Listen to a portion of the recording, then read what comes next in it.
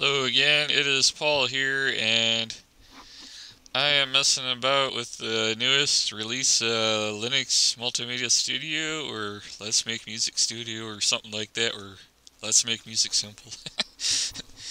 It's been backronym, but it's based off of Linux Multimedia Studio to start out with, so I'm just gonna keep calling it that.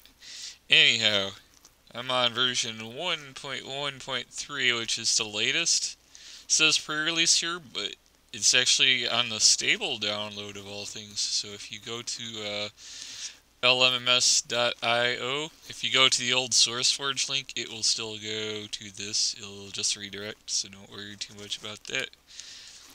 But I am playing around with some new instruments that are in the instrument plugin. So if you click up that little tiny box here, as most instruments are known. Kicker's been changed. I might go over a review of that because it's been updated.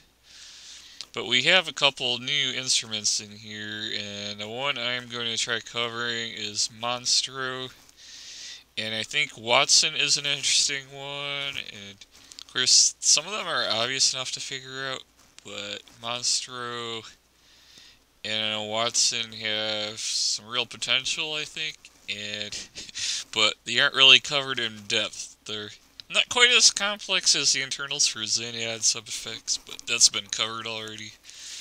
But these two, I'm just going to cover Monstro right now. So you're wondering, like, what the heck is Monstro? Monstro is a lot like, oh, where is it? It's a lot like Triple Oscillator. So if I open up Triple Oscillator right here, you have three oscillators and ways of mixing, and each oscillator gets its own waveform, and you can detune it and all that. So, in a way, if I go to Monstro here, under Operators, it's kind of like this same stuff here, but the layout is a little different. But in a way, Monstro is like Triple Oscillator on crack.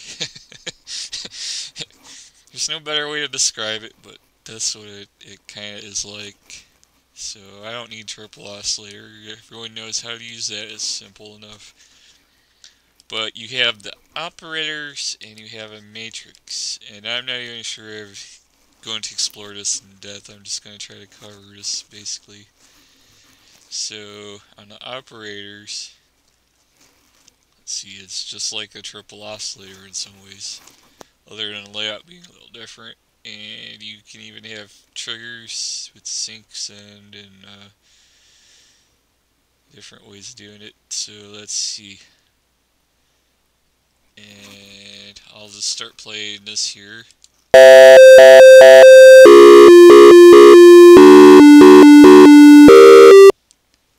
So you got that.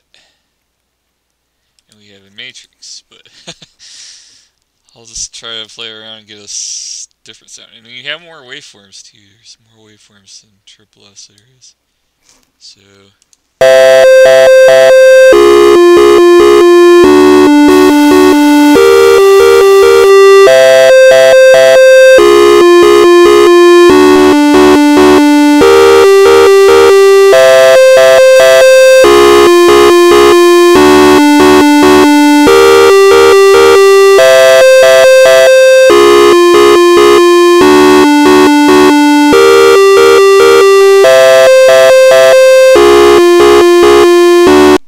you go, okay, that's not all that amazing, and I'll just play with it a little bit more.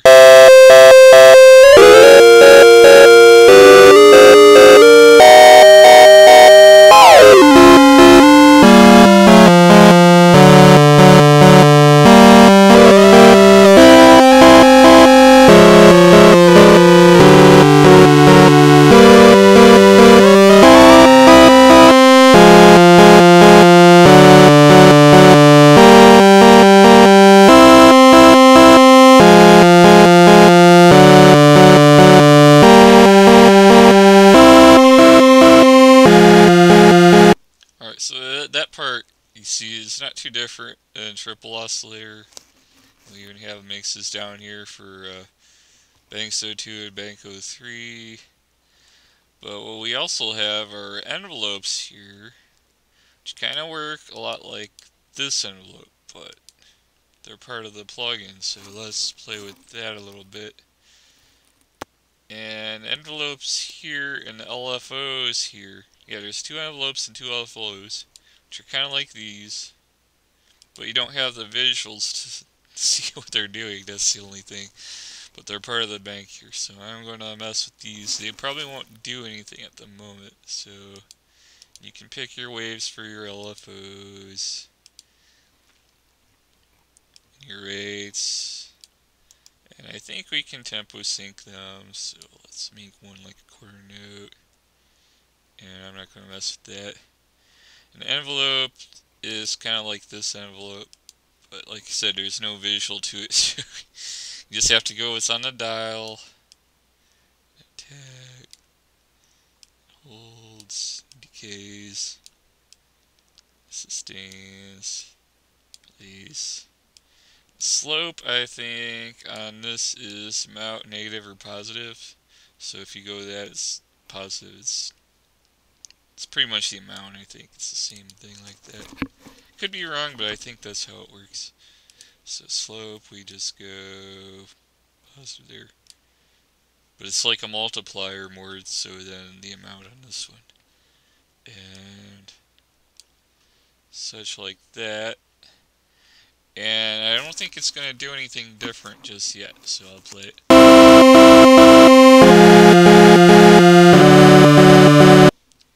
Maybe a little, but not so much. Where it comes in is the matrix, and the matrix is what really does everything crazy with these two LFOs and these two envelopes. And you can control volume, pitch, phase, pulse width, and everything else. As you see, there's envelope, and LFOs for every aspect. So basically what you're doing is you're modifying these knobs with the things on the matrix. So I'll start playing with that.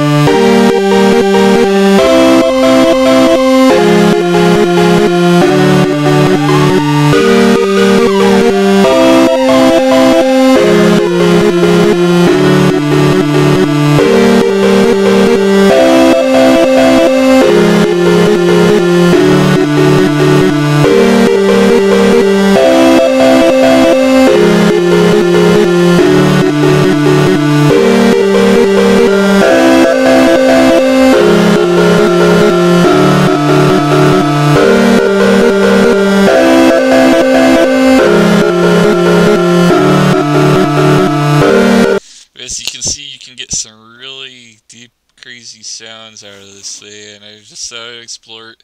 Like I said, I don't know it fully in depth, but it's a lot like a triple oscillator, but instead of having to put controllers on every single little part of the triple oscillator.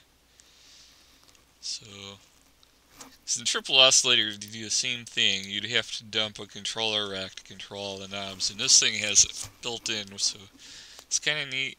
And since there's no envelope controller in this software yet, it also has the envelope features, so every time the trigger is right from the start of the envelope for that note, it will go do the envelope. And there's no controller rack function equal to that right now, so this thing allows you to do some stuff you couldn't by tweaking around the triple oscillator. So it's really neat. Like I said, it's like a super version of triple oscillator, and you get some really deep effects. I wouldn't say it's like massive. That thing's really still has some more complicated stuff in some regards, but this thing gives you really big sound with modest tweaks and stuff. So, and the basic core part of it is pretty simple. It's just that stacking the matrix on it with the 2 LFOs and 2 envelopes, mixing all 3 of these things together, it's pretty crazy. And next one I'd like to go over is Watson, but I still don't quite understand it. And it's a wavetable synth, and you get like 4 waves to mix together. And I still haven't figured out exactly how it works. But mix these, and I think one of these controls how they mix over time, but I'll have to play with that in another video. But it's just like one of the things I'd like to show you. So that's Monstro and 1.1.3, and if you haven't got it already, it's worth downloading, and it seems stable enough to me. So yeah, get this version of LMMS if you haven't got it already, and play with the new instruments. They're really cool, so have fun.